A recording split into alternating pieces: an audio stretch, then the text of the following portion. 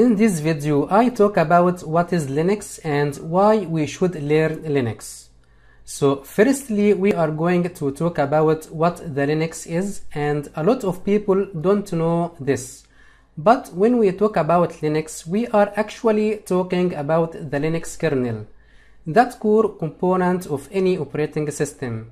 That component, which is the kernel, regulates communication between hardware and software. That kernel is Linux over there, and everything else that's built around it, like services as well as utilities such as graphical user interfaces, that ultimately makes up a Linux distribution. Let's move on and talk about why should you learn about Linux. Actually, you have interacted with Linux in some way or another. So you will find Linux is used in many things like TVs, phones, and networking equipment. You know, when you go shopping and you have to check out that point of sale system is most likely running some sort of Linux. Plus tablets and GPS devices, in fact they run Linux. Also, a lot of machines that power the stock exchanges are Linux based. More than that, you have interacted with Linux in other ways, like on the internet in the cloud. And a great way to explain the cloud is that it's just someone else's computer that you are making use of. Anyway, if you are doing shopping or looking at news websites or dealing with media storage software as a service, that means you have dealt with Linux in one way or another, because the cloud is really made up of a lot of Linux machines. Other than that, people who use Linux cloud typically be developers. Developers need somewhere to run their code, so what they could do is that they could stick their code into a container, where the container is a place for you to run your code because it has the libraries and it has the application runtime to support your code. Other than that, engineers can make use of Linux to automate workloads. So you could have your Ansible playbook, for example, on your Windows machine. From there, Ansible Tower will pick up those playbooks, and then it could automate workloads, taking care of a lot of manual tasks that he will execute in servers, network devices, and applications. That could ultimately be automated, and Linux powers that. So why Linux is so great? First of all, it's open source software. As you know, so far in the previous slide, I explained what a Linux distribution is and how modular actually is. So you could add the components that you need. You could take out the components that you no longer need, and that's really a good thing about Linux. And it allows Linux to run anyway. I have actually got some source code. This is real source code. This is a source code for Ansible, and it's a great example of automation software. You may not have the technical skills yet to understand what's going on that code. But the point is that I could access the source code, and by me and other people being able to access the source code could help and make it more stable, because if I have found bugs or security vulnerabilities in the source code, then I could develop a fix, or I could develop a patch, or even I could develop an enhancement, and then I could submit that to the rest of the open source community to review and contribute with me to do more enhancements. That means, as far as open source software is concerned, that makes your software more stable and secure. And finally, when you are going to learn Linux, I do recommend to practice on Red Hat Enterprise Linux. So how do you get Red Hat Enterprise Linux right now? There are a couple of ways that you can. First of all, you can go into Red Hat website and you can get an evaluation copy. And I would encourage you to get a Red Hat developer subscription. And the developer subscription not only comes with the Red Hat Enterprise Linux, but there are a couple of other components, of course. but you could download a copy of Red Hat Enterprise Linux and you could have it subscribed, and it's not going to be supported by Red Hat. However, you are going to get the updates, and you could learn using one of the most powerful stable Linux distribution, which is Red Hat Enterprise Linux. Another place where you could get Red Hat Enterprise Linux is in the cloud providers such as AWS. There is an AMI, and if you don't know what an AMI is, it's an Amazon Machine Image. So there is Red Hat Enterprise Linux Amazon Machine Image available in the AWS Marketplace. So you could create EC2 instance from that image and do practice during the course. That's conclude our session. See you next video. In this video, I talk about how to interact with Linux using Bash shell. Linux, just like any Unix system, is designed as a multi-user, multitasking operating system. This means that multiple users can run multiple tasks at the same time, independent of each other. Security is of course mandatory on such systems, since it would be unacceptable if one regular user could stop or otherwise affect processes of other users. In order for this separation to work properly, user authentication is needed. User authentication on a Linux system is done when you first start using the system. Before you can do anything, you need to identify yourself using your username and password. On a real multi-user system, the system administrator will assign you a username and initial password.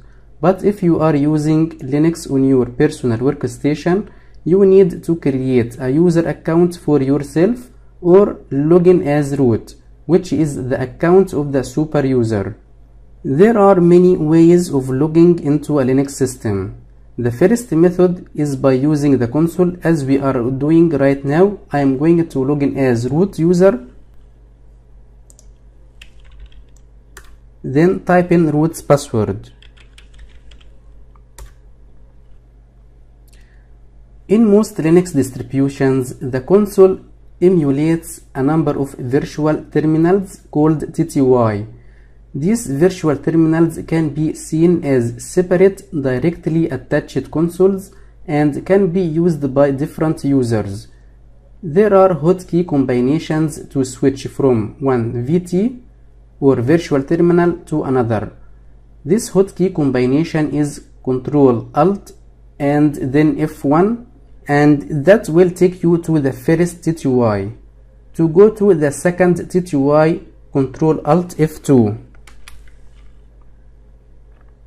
And remember, Ctrl Alt F2 will take us to TTY2, and what you can see right now is that we have a login prompt, and this is a textual login prompt, and I can login. So let's login as root, then type root password.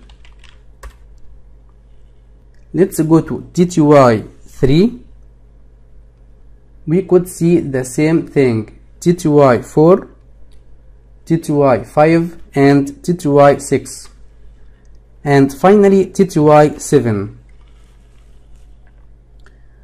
What's going on TTY7 is that when I log in TTY1, which is the login screen for our graphical user interface,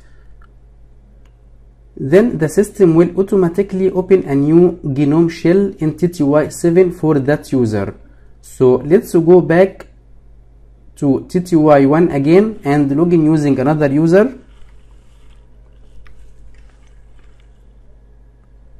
We will log in as student.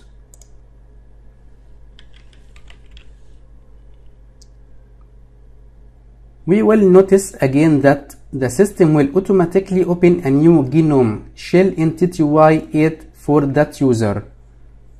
So if we press on this small arrow, we will see that we have logged in as student user. If we go back again to TTY7 using Ctrl Alt F7 and click on this small arrow, we will see that we logged in using root user.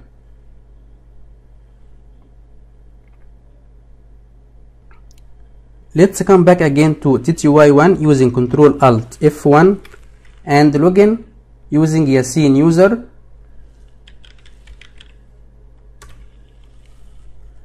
We will see that the system again will automatically open a new GNOME shell in TTY9 for Yasin user. So if we click on this small arrow, we will notice that we logged in using Yasin user. So to recap this point, we would say that TTY1 is reserved as login screen for our graphical user environment, and from TTY7 and above are reserved for running the GNOME shell for logged in users coming from TTY1. And finally TTY2 till TTY6 are reserved to login into the system using textual mode, I mean without graphical user interface. The second method to login into Linux is by using the network, using programs such as Telnet and SSH. As we explained before, that the shell is the interface between the user and the kernel to manage the operating system. In many ways, the shell is much like the DOS command interpreter. So how to use the shell? Simply in graphical user interface, we use application called terminal, which provides a visual representation of the shell for the user to enter commands. So using that terminal, you can type commands and receive responses back similar to a DOS prompt in Windows. To open the terminal, go to the activities, then terminal. This is the interface of the bash which will be used during the course. And if we boot the operating system without GUI or the graphical user interface, we will be automatically jumped to the terminal interface like we have seen in TTY2, 3, 4, 5, and 6. Although most of Linux distributions now include a graphical interface and many administration tools have been converted to graphical format, you as an administrator will find that some tasks are best performed from the command prompt. In addition, while graphical components vary between Linux distributions, shell commands are most likely to be consistent between Linux distributions. So if you will learn shell commands in one distribution like CentOS or Red Hat, for example, you would be able to manage any Linux distribution. The default shell in most Linux distribution is called bash, and it stands for Born Again Shell. As we will learn during the course, when we use Linux command shell, we will see the command prompt indicates that the system is ready to accept commands. The command prompt here indicates that the logged in username is root and the server name is server1, and we have an @ sign separating the two. Then we have the tilde character defines that we are currently located on the home directory of the logged in user. And finally we have hash sign. Usually means that we logged in as a super user, which is root. If hash sign is replaced by $, it means that we logged in as a regular user. So let's open new tab and switch to a regular user using su-mustafa. Here we can see that the hash sign has been replaced by the $sign. It's important when you read any Linux online documentation or any Linux book, sometimes you will see that the command precedes by $sign. That indicates the command should be running by regular user. And when the command precedes by hash, that indicates that the command would be running by root. Now let's move on and explain Linux command format.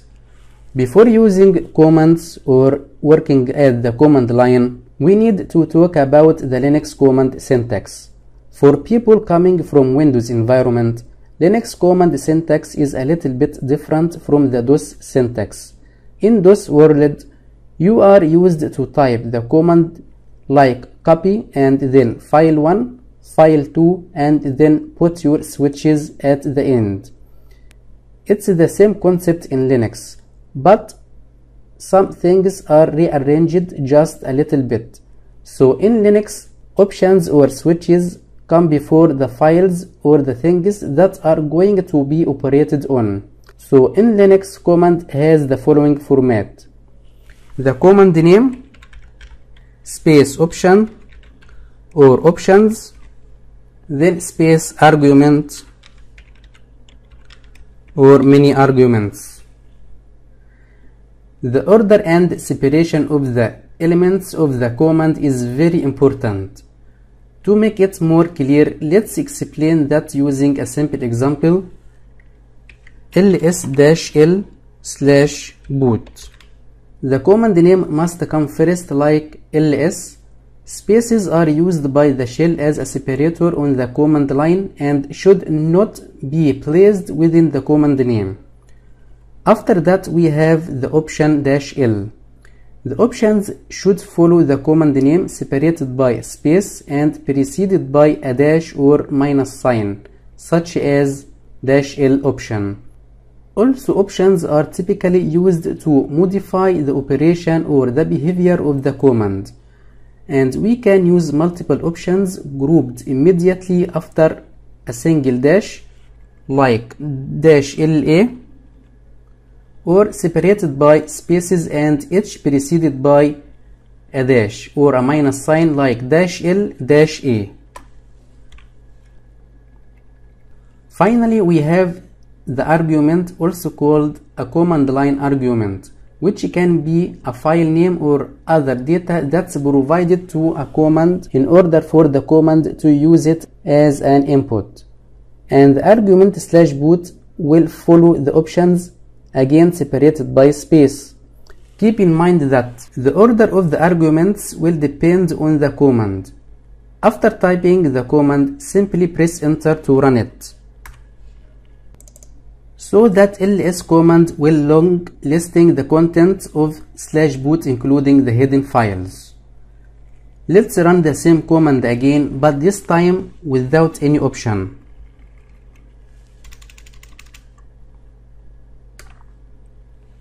It will display the content in another format. In the previous command, -l option displays the content in long listing, giving more information about the content, such as the permission, the owner user, the owner group, the timestamp, and the object size. And -a option displays the hidden files, which are started by .character. But in the current command, we run without any options. It displays the content in abbreviation mode. So we could notice here how the options can be used to change the behavior of the command. And we have another kind of option, which is defined as a word like help. In this case, we should use _ with it. For example, ls-help will display the help of the command ls. Also, we have tty command. This command reveals information about the connected terminals. So tty can tell us the number and the name of the tty. We have two tty types or two terminal types.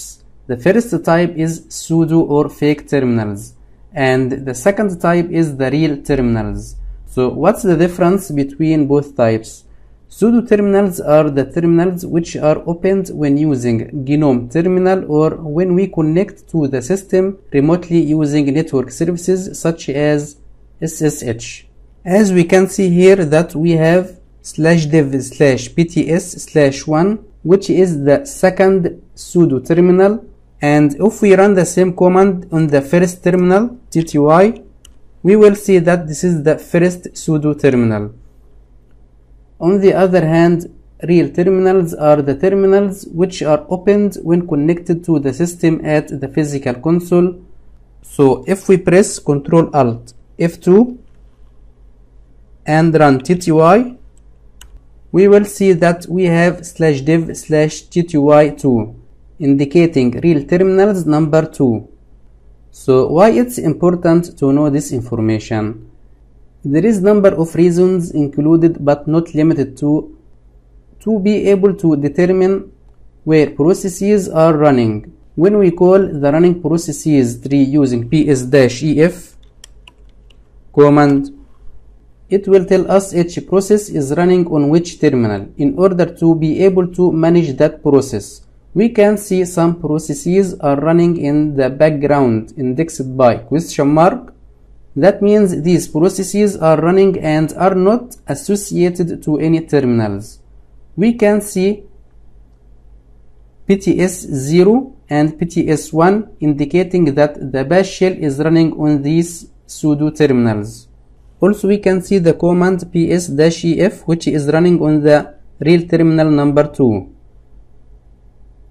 So, to recap our session, in general, we can log in into Linux locally using the console or remotely using network services such as SSH or Telnet. We have multiple TTYs in Linux, which can be used as a separate virtual terminal to manage Linux, and we can switch between them using Ctrl-Alt and Fn, where n is the number of the TTY we want to access. And the Linux command simply consists of 3 parts.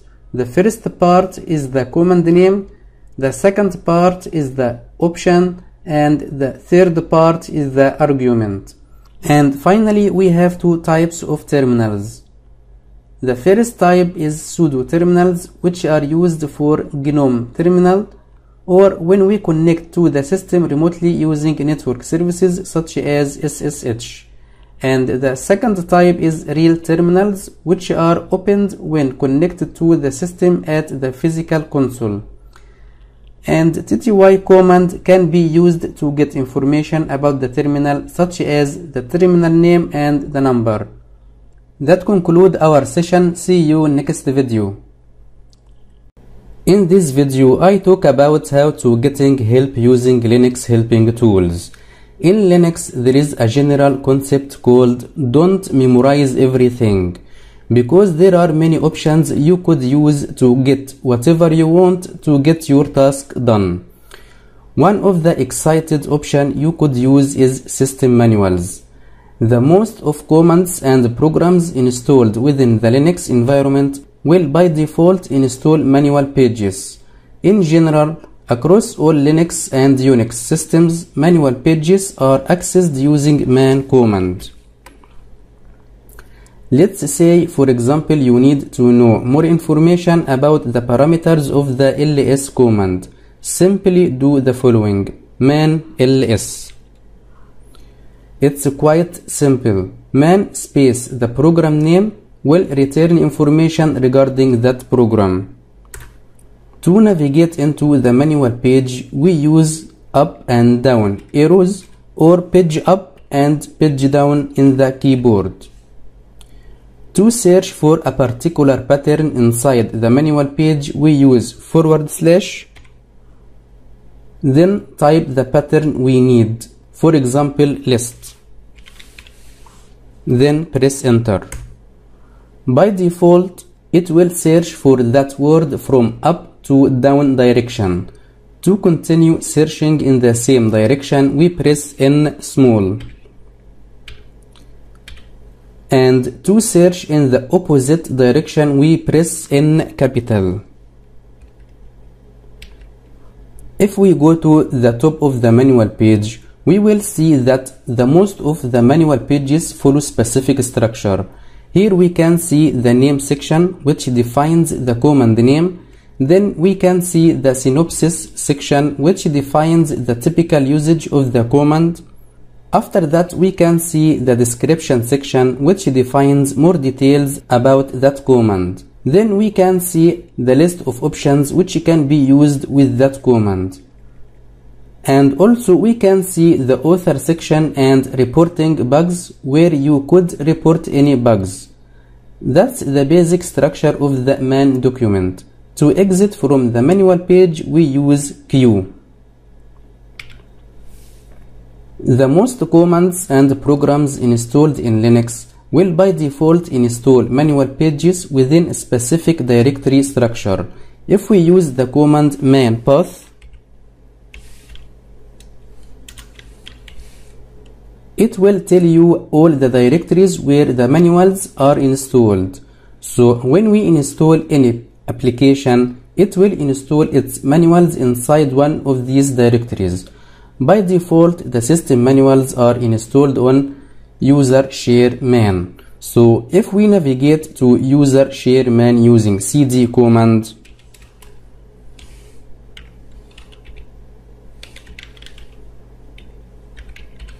and then list the content of this directory using ls command, we will see that manuals have many sections, man 1, man 2, till man 9. So man sections typically corresponds to a specific manual for a specific part of the operating system. The most important man sections are man 1, man 5, and man 8, because man 1 contains the manual of normal user tools such as ls and cd, as opposite to section 8 is more for administrative commands. And then another important one is man 5, which contains the configuration files manual. You know, you cannot remember everything about a configuration file, so you can check section 5 of the manual page, which tell you more about the configuration files and which directives are supported and what the possible values are for that particular directives. If you want to know more about which man pages are available, you could do a search by man-k followed by specific pattern. So I am going to do a search for password pattern, and you can see over here that it comes up with a list of manual pages which include the password pattern, and also you can see the section numbers over there. So if we type man password, it will open the section 1 for the manual page of the password command, which contains the manual of normal user tools, and to open section 5, which includes the configuration file manual, just type man 5 password. So we can see over there that we are opening section 5 of the password manual page. To clear the screen, we can use clear command, or we can use Ctrl L as a shortcut. Now let's move on and explain another command which can be used to get information about a specific command. What is command? Will return a short description about a particular command. So for example, if we use what is ls, we can see a short description of that command. Also we can use what is command with many arguments such as what is ls, cal, and cat. That command will display short description about ls, cal, and cat commands. One more thing we need to know about what is command is that what is command uses a database that's updated every night.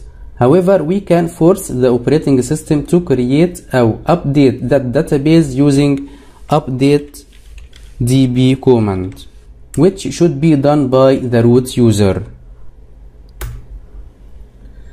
The third command which can be used to get information about a specific command is whereas. Whereas command will search for the binary, the configuration files, and the manual pages for a specific command. For example, whereas password. Here we can see the binary location of the password command, which is user bin password. We can see also the configuration file of that command, which is etc password, and finally we can see the location of the manual page of that command in user share man directory. Finally, we have info command. This command provides more details about a particular command. To get info pages about ls command, simply type info ls. Info pages support hyperlinks like HTTP web pages. Info page is divided into nodes which are preceding by asterisk. Each node has information about specific topic. To navigate into the info page, we use up, down arrow or page up, page down buttons in the keyboard. We use tab button to go to the next link. Here we can see that the link is preceding with asterisk. To enter that link, we press enter. To go to up one level, we press U. And to go to the last node, we press L.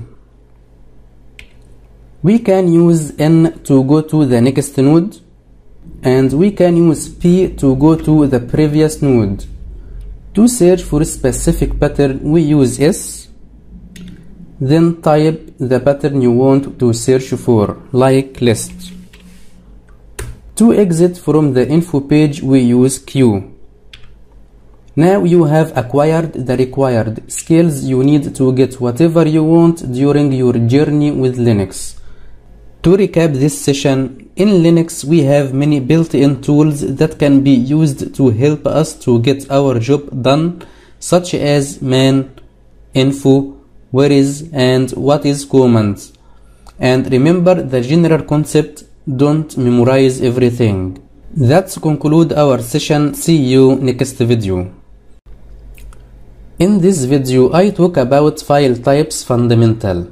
One of the things that's important to understand during learning Linux and Unix is the concept of the file system, or how Linux and Unix deals with the file systems and files. First thing, we should understand that Linux or Unix is designed in general to treat with everything as a file, including the hardware devices such as sound cards, hard disks, CPUs, serial ports, video cards. All of these things Linux will treat with them as a file. As the Linux runs, Linux opens, reads, writes and closes the files it needs. Since Linux treats with everything like a file, there are standard types of files. So let's explain the different types of files in Linux. Firstly, the regular or normal file. This is generally normal file such as HTML, text, Word, executable files. To know the file type, simply use file command followed by the file path or file name such as etc password. Here we can see that etc password is ASCII text file. If we display the content of etc password file, we will see it's already text file. Second file type is the directory, which is a file type designed especially to hold or point to other file types. For people who are coming from Windows environment, directory in Linux is similar to the folder concept in Windows. For example, file /home will display that /home is a directory. We have also another file type, which is the link file. We have two types, soft or symbolic link and hard link. For example, file /bin will display that /bin is symbolic link to user bin. Soft or symbolic links are similar to shortcuts concept in Windows. Soft or symbolic link is a file system entry that points to another file system entry, which in turn points to a valid piece of data. If the original entry in the file system is deleted, then the link will not be working. That means we will lose the data. And symbolic links can work across volumes and file systems. For people who are coming from Windows environment, in Linux we have the concept called file systems or volumes, which are similar to hard disk partitions in Windows. On the other hand, we have a hard link, is a duplicate entry in the file system that points to specific piece of data. If the original entry in the file system is deleted, the hard link maintains a valid pointer to the data, and the hard link should be created on the same file system of the original file. That means it cannot work across volumes and file systems. For example, we can get hard link information using ls-l/etc. Here we can see the link count, which defines the hard link count. And for update-db.conf we have only one hard link. For upower directory we have two hard link. For udev directory we have four hard links. The hard link files have been created by default during the OS installation, but in fact, as an administrator, you will not need to create the hard links. Let's move on and explain another file type, which is special files. We have many types of special files, such as a character file that accepts input one character at a time. And character files often point to devices like sound cards, serial ports, video port, or keyboard. For example, file/dev/tty1 is the character special file for the first virtual terminal when we access the system using the physical console. We have another kind of special files called block file that accepts input in blocks, and block files point to storage devices such as the hard disks. For example, file/dev/sda will display that dev/sda is a special block device file. We have also pipe file. That file allows you to send information between applications. So if we have one application needs to send information to another application, it will use pipe file to send that information. And finally, we have socket file, which is similar to pipe file, but a socket file allows information to be exchanged over the network. After this lesson, you have acquired the skills to understand file types in Linux. That concludes our session. See you next video.